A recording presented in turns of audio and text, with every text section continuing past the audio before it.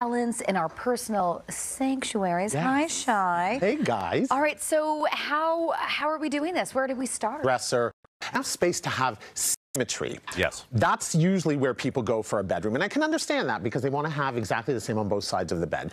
But what do you do in smaller spaces? So let's look at what we've done here. Everything here is from our friends at IKEA, of course, and then, of course, let's start off with mattresses. I laid on it. I might not get up. Ways in which to choose the correct coloring in furniture also when we talk about that. So there are with the white oak. Yep. But then on that side, we have the white oak top, but then that sage kind of color in the base of it.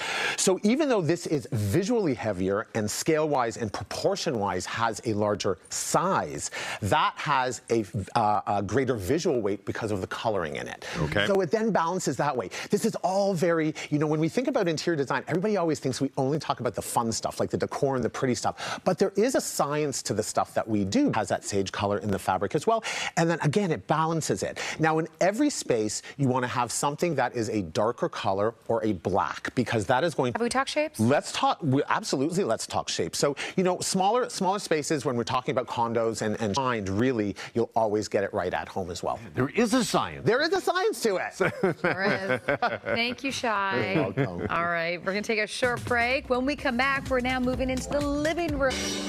Canadian OBGYN Dr. Jen Gunter has been dubbed the internet's gynecologist for debunking myths around women's health. She's out with a new book, here it is here, dispelling shame and misinformation around periods. It's called Blood, and Dr. Jen, for yourself.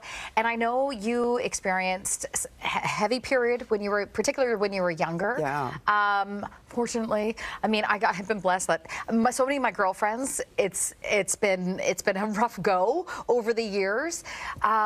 Is this what kind of prompted this? Is this the motivation behind it a bit? Well, Needed now? Is that why you wrote it? yeah. I mean, it's sad that it's needed now. I mean, we have Future, because what I've seen with my kids and their friends, very open about talking about periods with mixed generations. It's goodness. I'm so glad. I'm going to all stop saying that.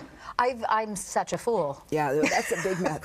Where did we come up with that? Sorry, I've got a bit of a cough. I don't know where that came from. Oh my goodness. I remember my university girlfriends, we all... There's been a lot of talking, which is great. Yeah, well, trust me, live TV, we've all been there, yes. Where do you... I mean, you talk about it so much. I mean, this is a natural bodily function. Where do you feel the stigma and shame began? I think it's been here forever. Since, you know, it's... Story very quickly, because I know we're running out of time, but I remember Disney. I was at Disney World, and this is a time when we didn't have products out because it's a very new thing. Right. And I remember washing my pants in the toilet. Right. Because I had no alternative. Everybody's got a story like that. Yes. And wouldn't it be better if people didn't have to have those stories? Yes, 100%. But I do feel it. I see it. I feel it. Right. Changes upon us. We are moving in the right direction, and keeping the conversation going is the best way to get there. And here, this is how we're... All right, that is it for us today. Coming up on the show tomorrow, Aaron O'Brien is here. Friday, Junior, and we'll see you right back here tomorrow.